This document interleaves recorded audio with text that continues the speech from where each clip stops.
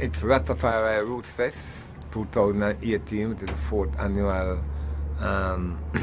annual presentation. And it's at Long Bay Beach Park in Negril, Westmoreland, Jamaica. And it goes from the 14th of December until the 16th of December, right there in Long Bay Beach Park, Negril. But as you know, Blender came in last night, and he's one of the headliners for Rootzfest. But also you have Richard Spice, you have Warrior King, you have Kabaka Pyramid, you have the Scatterlights, you have Mackie Conscious, Negril, Mikey General, Kelisa Ambessa, Keznandi, you have Shusha, a female reggae singer from Israel, you have Prince J, and naturally there will be more youths, especially youth wanting to display their talent. And I give thanks because on Sunday, you know, we have the shows Friday and Saturday. Friday night, Saturday night, but we also have a dub session on the Sunday with the award ceremony.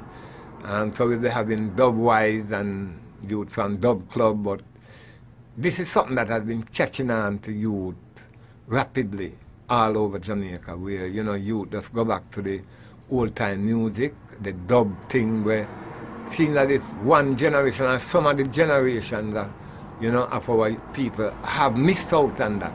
So these youths are, you know, bringing back the old age, you know, bringing back the vinyl. So yeah, the Sunday is when we will be focusing on that. And but Sunday is a special day because, as I know,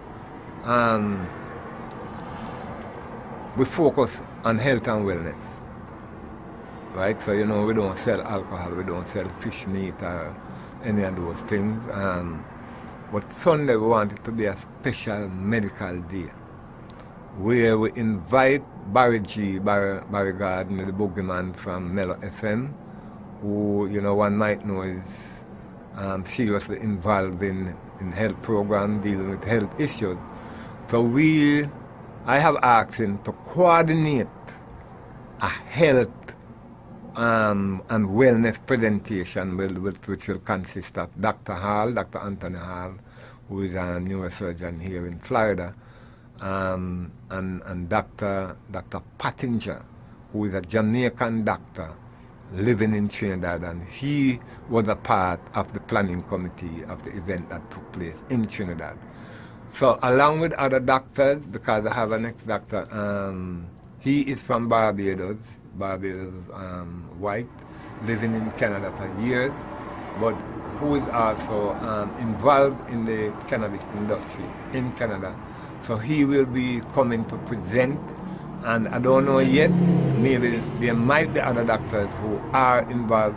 Yeah, trying to get Dr. Henry Lowe, you know, but we want that day to be a real health and wellness educational day where the families can come out and be informed about the benefits of herb that has been fought against, that has been stigmatized and demonized for all these years by this Euro-colonial system. So, you know, we want people to understand, to understand that Rootzfest is a revolutionary platform that addresses not only the idea of the injustice that I and I have undergone over the years where herb is concerned, but to deal with the injustices suffered by other people all over the world, whether they may be black, whether they are Native American, you know, but it happens just that there's just one evil system, and that system is the Euro-American colonial system. And we have a responsibility to fight it everywhere, anywhere, anyhow. And as Rastafari, we chose to fight it strategically by reaching out to the minds of our people, because it is the minds of our people that this system, Babylonian system, have taken hold of for the past decades and centuries since it was said that slavery was abolished. And the chains naturally were moved from the hands and feet, but until today, neo-colonialism, economic enslavement of our people continue. and the living standard of our people in a lot of instances is way below what could consider as humane standard. So we have to continue that fight. We use herb within the Rootzfest platform as the focus, but also, like I said, we use the event to address the issues of injustice anywhere, and as such we always try to reach out to our Native Americans.